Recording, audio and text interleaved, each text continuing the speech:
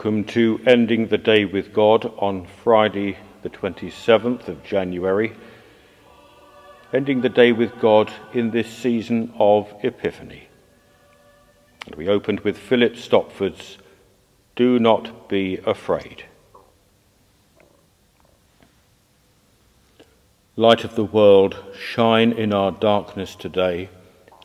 Where there is pain and sorrow, may the brilliance of your love bring joy. Where there is sickness and suffering, may sunshine come after the storm. Where there is greed and corruption, may your radiance scatter the shadows. Where there is hatred and bitterness, may your brightness dispel the clouds. Lord Jesus Christ, light of the world, rise again upon us, we pray, and illuminate the darkness of the world through your life-giving grace. Amen. The whole earth is covered with the darkness of sin and despair. Arise, shine, for our light has come. The Lord's glory is rising upon us. The people of the earth are wandering in deep darkness and confusion. Arise, shine, for our light has come. The Lord's glory is rising upon us. The nations of the earth and their leaders will come to the light of Christ as they see the brightness of his dawn. Arise, shine, for our light has come. The Lord's glory is rising upon us.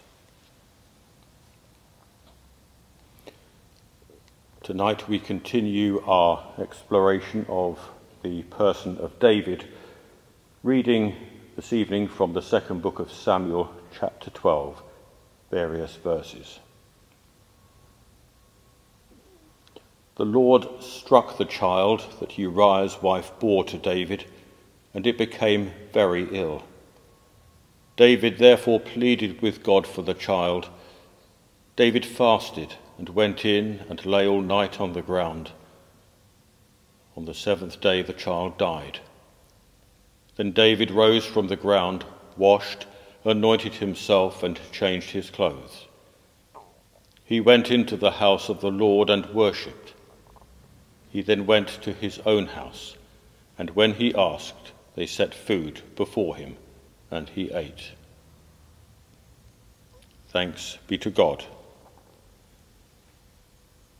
And now this evening's reflection. David's behaviour seems to defy all normal human sentiment.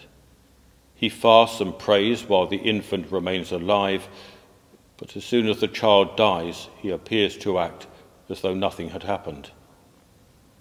When his servants query this unusual behaviour, his response is that he had been pleading for God to spare the child. With the baby dead, such prayers and fasting no longer serve any purpose. Logical though that may be, it strikes now, as it did then, as incredibly cold. Bathsheba mourns the death of her child, while David seems impervious. Yet neither does he follow the course of many who have prayed in extremity, but then ceased to do so afterwards. For far from disowning the God who has failed to grant his request, one of David's first actions on ceasing his lament is to go and worship. We can spend all our lives seeking to understand both the scriptures and human behaviour, yet David's reaction still perplexes us. How can he care so much for the life of the child and yet not mourn its death? Yet perhaps the message is that attempting to fully understand how other people process loss and bereavement is futile. David's behaviour, complicated by both adultery and murder, is not something to analyse.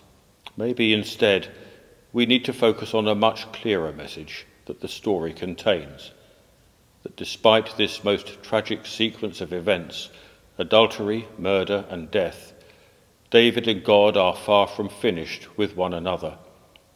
and through that divine and human cooperation, God's purposes for Israel and for humanity will continue to roll forward.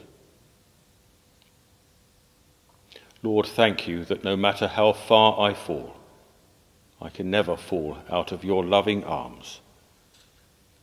Amen. We now say together the Lord's Prayer. Our Father, who art in heaven, hallowed be thy name. Thy kingdom come, thy will be done, on earth as it is in heaven. Give us this day our daily bread, and forgive us our trespasses, as we forgive those who trespass against us. And lead us not into temptation, but deliver us from evil. For thine is the kingdom, the power, and the glory, for ever and ever. Amen. Almighty God, who by the incarnation of our Lord Jesus Christ dispelled the darkness of the world and gave light to all peoples, protect us as the darkness descends, and keep us ever in your light, and continue to enlighten our lives by your great glory, through Christ our Lord. Amen. The glory of the Lord shine upon you, and scatter the darkness from before your path, that you may ever walk in his light. Amen.